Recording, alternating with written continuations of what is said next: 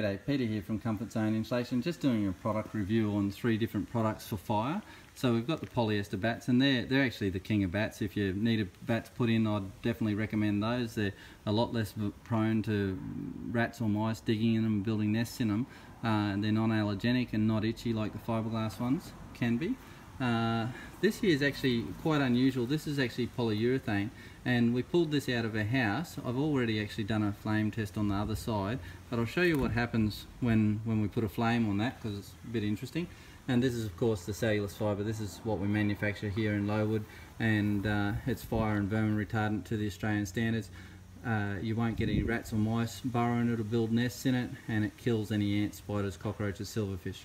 So I'll just show you what happens when we do put flames on these things. So there's a flame there. Now, if I put the flame on the polyester, even though it meets the standard, it just cuts through like that. Now, if we put the flame on the cellulose fibre, we can hold that flame there. It doesn't recede from the flame, and you can have that flame there for a long, long time.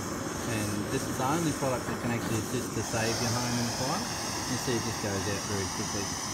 This polyurethane stuff was made illegal to put in residential houses, because that's why. It's actually a bit windy here. I'll just come around the other side.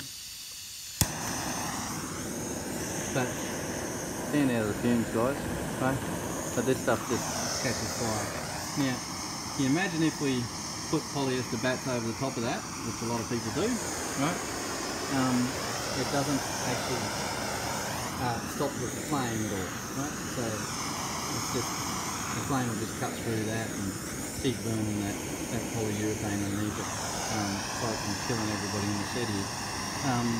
So the cellulose fibre is a lot better when it comes to fire, and we'll just put that out with a bit of cellulose. Chuck the cellulose in there. Ooh, shit. Oh.